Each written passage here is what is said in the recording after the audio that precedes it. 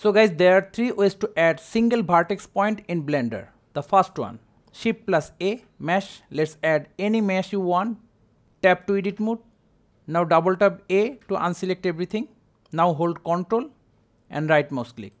See, we have a single vertex point. By using this method, we can also draw random shape like this. Hold Ctrl, right mouse click. See, it's really useful. The second method, we can turn this plane into a single vertex point. Check the auto merge vertices. Press on S to scale, then press on numpad 0. Then single left click. Now we have a single vertex point at the middle.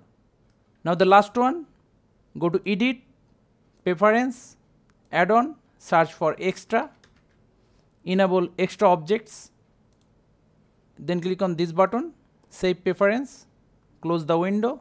Now Shift plus A, single vertex point, add single vertex point. That's all. So thank you guys for watching. Have a good day.